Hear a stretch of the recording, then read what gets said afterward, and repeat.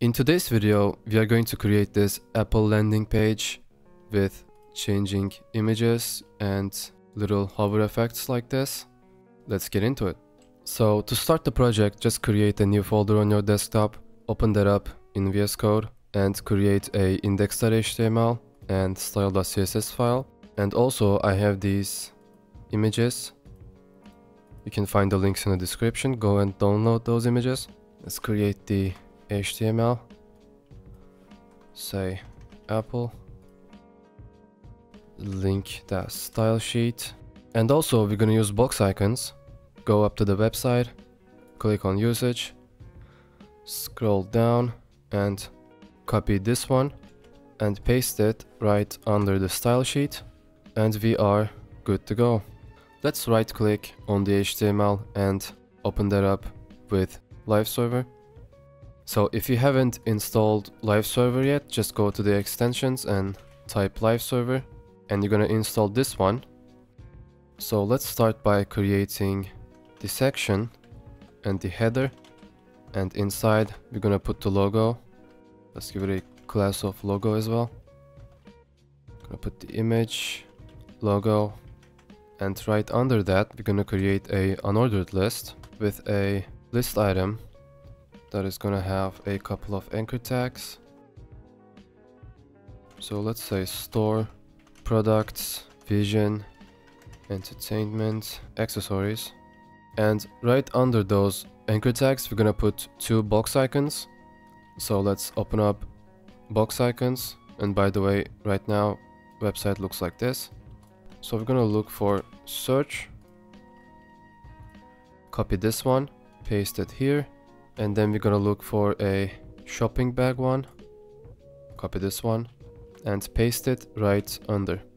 So let's first style this navbar, and then we're gonna keep going with the HTML. Let's reset the margin and padding, border box, gonna use pop-ins, so list style none, text decoration none, and let's style the section with 100%, minimum height 100 VH.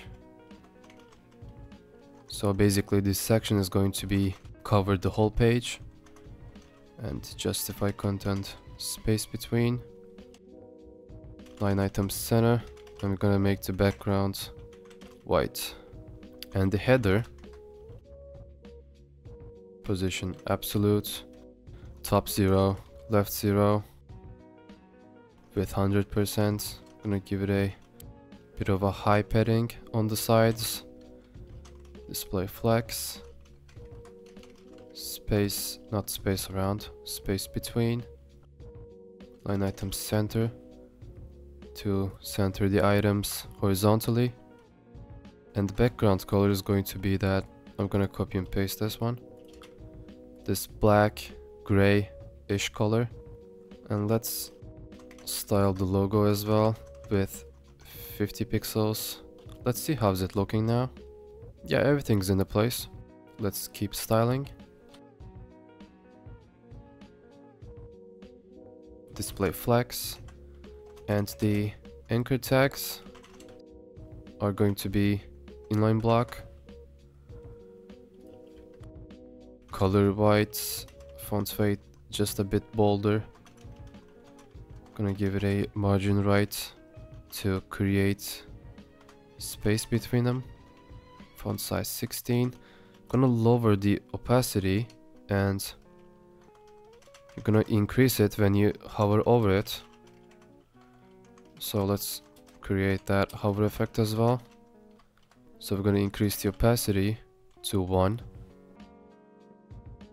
and let's see if it's working. Yeah, it works. But we cannot see the icons. Let's also style them too. So header UL icons are going to be color white, font size 24, margin right as well. And we're gonna lower the opacity just like we did with the anchor tags, and the hover effect as well. Opacity 1. Yeah, that works as well. Now let's create the rest of the page. So right under the header, we're gonna create a content div, and inside we're gonna create another one called text box, and inside we're gonna put a h2, say iPhone 15. Under that we're gonna say, I basically copy and pasted those text from the official website, change that up a little bit to make it look cool. I'm gonna keep it pretty simple, and we're gonna put a anchor tag at the bottom, say learn more, and we're gonna put the images under by creating a div called image box. So let's put the black one here. I'm also gonna give it a class of iPhone. Now let's see how is it looking, and yeah, it doesn't look well, obviously. And now we're gonna create the small clickable images at the bottom. Let's create a unordered list called thumb. Gonna put some list items inside, and those list items are going to be the pictures. So we're gonna put black titanium at the first, and the second one's going to be that white-ish color, and the blue one. And I was gonna say let's style it, but let's finish this HTML and then we're gonna style the rest. So we're gonna create another unordered list with the class of socials. So we're gonna create like 3 list items. We're gonna put box icons inside, so let's get up to the box icons. Let's search for Facebook. Copy that and paste it at the top. Now let's search for Instagram. Copy this one and paste it here. And also Twitter. Copy this one and paste it at the bottom. Now we are done with box icons, so close that up, and the website looks like this now. And we are going to style the rest. So let's select the content. I'm gonna say position relative with 100%, display flex, justify content, space between, and we're gonna align everything at the center. And also the text box. Was that text box? Yeah.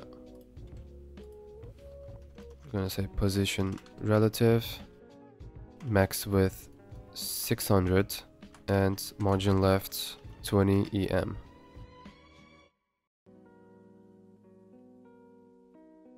H2 is going to be color black, font size 7 EM, line height 1.6, and font weight 600.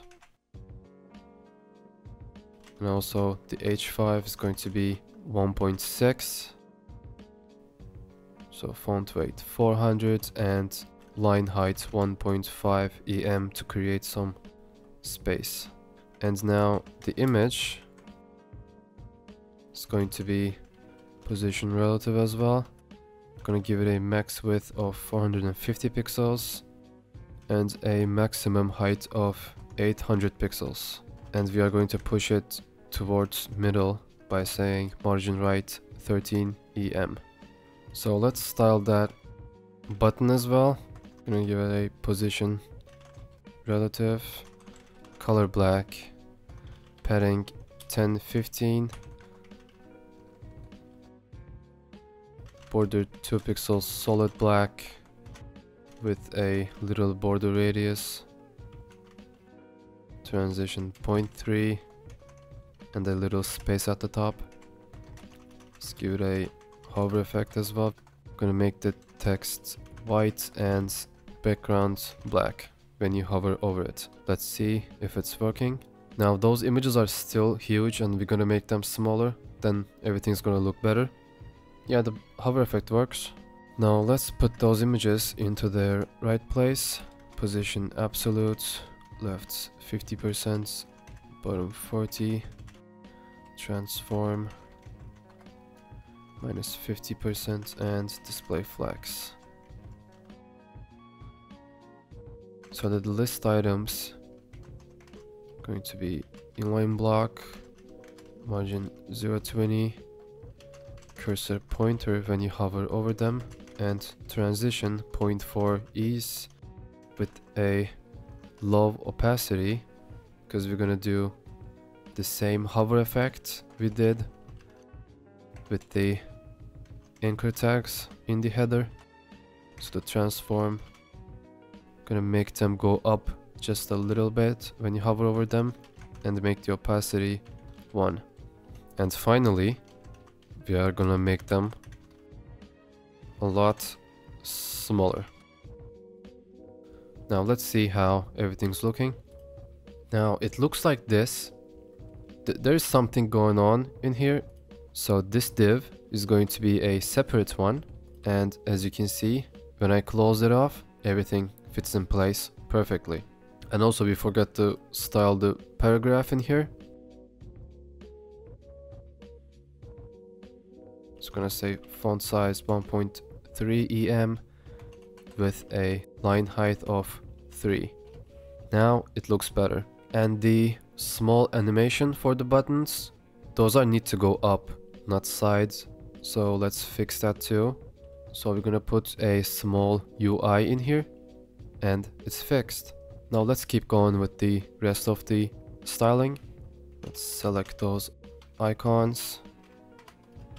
Gonna make them position absolute, top 50%, right 30 pixels, and transform, translate UI 50%, minus 50%, display flex, justify content center, line items center, and flex direction column. And let's make them just a bit bigger. Gonna be inline block with a margin of 5 to 0. Set a small transition as well for the hover effects. Lower the opacity and let's make the color black. And the hover effect, gonna make them just a bit bigger. Increase the opacity and make the color white. Now let's see if it's working. Well, it works fine, but we cannot see them when you hover over them, but that's gonna get fixed when we add the circle at the back. So let's go back to the HTML and we're gonna add the circle at the top. And this is going to be the last CSS. Position absolute, top 0, left 0, width 100%, height 100%, backgrounds, gonna give it this titanium black, apparently, color. Clip path is going to be circle to make this square circle. Let's see if it's in the place. Yeah, it's in the place, it looks good. And finally, we're gonna add the functionality. So let's create a script tag at the bottom. And we're also gonna create a, let's say, I don't know, function.js JavaScript file. And let's add that file inside here. So this is going to be very straightforward. We're gonna create a function called image slider. Gonna put anything as an argument. Gonna select the iPhone image tag, and then we're gonna create another function called change circle. Gonna give it a color as the argument. Gonna create a circle variable, and we're gonna put the circle div inside. So basically, when we click on those iPhone images, the image is going to change, and also the circle at the back is going to change the color. And now let's add those functions into those images. So this is going to get a bit messy, so let me put those on top of each other. Now we're going to give it a on click, and when you click on it, we're going to call the image slider function with black titanium.png, which is the first iPhone image. And the second one, we're also gonna give it a on-click with the image slider. But this is going to be a different PNG.